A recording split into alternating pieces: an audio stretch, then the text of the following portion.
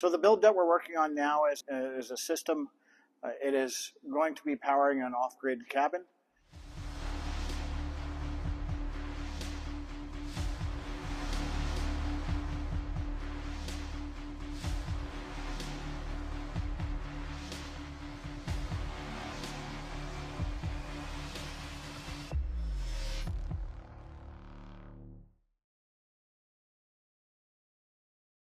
The system is set up so that it's basically going to be powering a standard residential circuit breaker panel.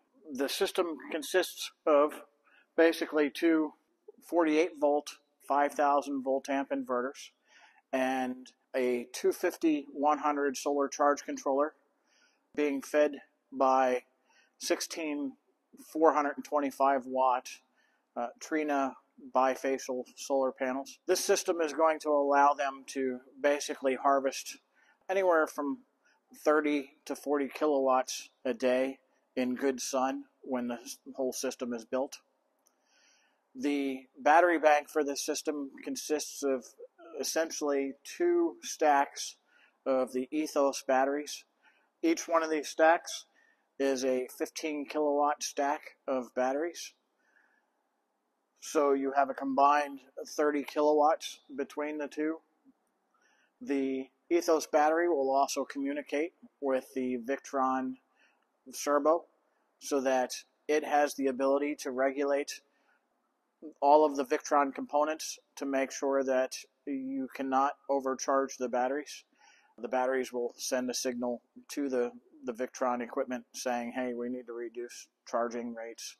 When you're getting close to 100%, it'll slow down the charging rates to be able to slowly build up to that 100% instead of sending extreme high currents into the battery when it's at the top. So what that's going to do is it's going to help balance the batteries a little bit better. What we do is when a customer has a request for a system, we'll put basically a 4x4 foot panel plywood. We'll lay it out. What I end up doing is I end up cutting the mounting positions for the inverters on a CNC so that we know that we've got the right placement. Lays it out really nice. And then we bring it in. We'll go ahead and wrap the plywood in automotive grade felt. And then we get everything laid out. The idea is that we build the system in-house. We configure it. We do all the programming that needs to happen. We do all the configuration, get everything all set up. And then what we'll do is once everything's set up and tested, we'll then break it back down, stick everything back into the original boxes. Well, we'll stick the inverters back into the original boxes. Everything else will stay mounted on the board. The battery bank will then get broken back down, put back into its boxes as well, so that the customer can then transport it to their location and reassemble everything. And at that point, it will be pretty much plug and play. We still recommend that they bring in a local electrician who's going to be familiar with all of the specific requirements.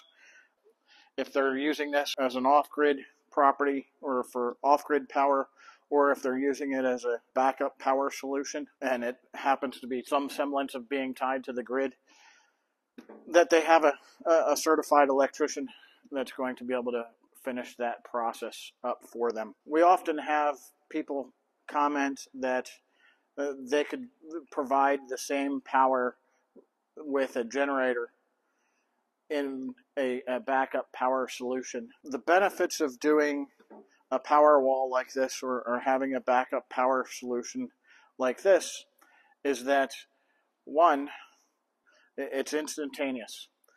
If you lose power, the system is automatically going to pick up the loads in the house and make sure that your essential loads are met. So it'll keep your refrigerators running, it'll keep your deep freezers running, can provide air conditioning if needed, it can provide lights and water pumps and all of that. And because it's there, if it's connected properly, it will just automatically step up and take care of the power requirements. The other benefit to this is that you can wire in a transfer switch and a generator plug so that you can also provide generator power to this solution. And what it will actually do is it'll allow the inverters to then charge the battery bank to ensure that if the weather is rainy, if you're dealing with a lot of clouds, a lot of smoke, whatever your situation is, if solar hasn't been keeping up with your demands, then running a generator to help back the system up to provide power back into the battery bank to bring it back to 100%. The benefits of that are that when you're running your generator, you can run it at the 80% threshold of the generator capability to be able to get the most efficiency out of the generator. If you're running a 5,000 watt generator and all you're powering is a deep freezer and a refrigerator, you're wasting a ton of fuel just to keep that stuff running. Even if you're cycling it on and off, if you're running a generator for 2 or 3 hours to bring the temperature down of on the refrigerator and the freezers, and then cycling it off for 3 to 6 hours and then starting it back up and doing it all over again, you're still not getting the most efficiency, because in the end, those refrigerators are only pulling a couple hundred watts off the system. A system like this is going to be able to keep the refrigerators going.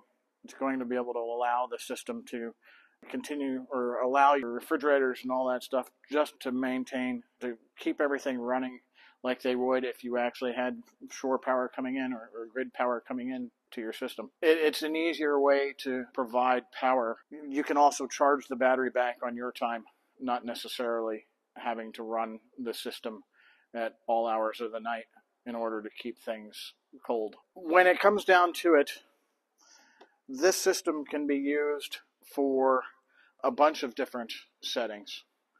Whether it's an off-grid cabin, maybe you have a houseboat that you're looking to power, or your residence, you want a power backup system, or a setup to run some essential panels, knowing that if the power goes out, you're going to automatically have so many circuits running and going to be able to continue living without too much disruption. So this system can be set up and worked in any kind of situation, and it can be tailor fit to whatever your needs are going to be. Whether that's you need additional solar panels because your expected loads during the day are going to be higher, we can certainly add additional solar to the mix. If you know that your loads overnight are going to be bigger, we can certainly provide more power on the battery side as well to make sure that the system just continues to function for what your needs are. To give you a rough idea of what this system is going to be able to run,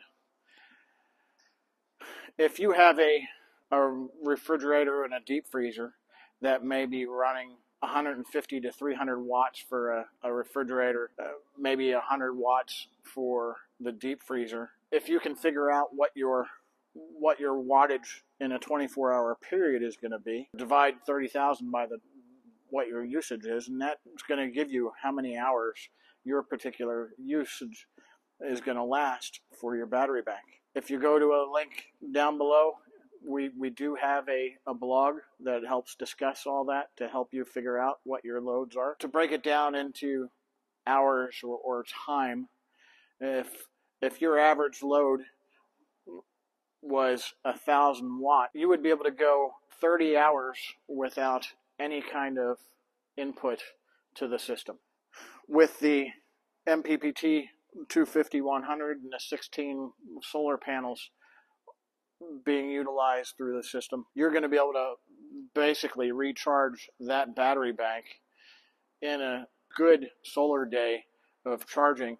You're going to be able to replace all of the power in that battery bank. The system as a whole, this is a great starting point in order to make sure that your needs are being met. If you decide, or if you realize 6 months in after the installation that you're using your system more than expected, or you want to be able to remain off grid for a longer duration, whatever, this entire system can be scaled at any point.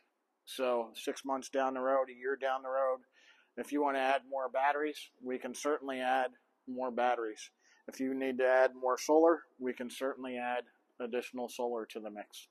So it's scalable. Nothing here in this system would have to be replaced if you just wanted to scale the system up. So just for reference, looking to go with the Ethos batteries, just keep in mind that size-wise, you're talking about a stack of 3 batteries is going to stack pretty tall. So I'm 5'9". This gives you an idea of approximately how tall the stack is going to be. And yes, so this battery bank has 2 stacks. So we can also set these batteries up in stacks of 2 if the height is going to be an issue for your particular install. If you are interested in finding out more about these systems, you can certainly reach out to us, panelsupsolar.com. Our email address is sales@panelsupsolar.com, or you can give us a call, 228-363-9121.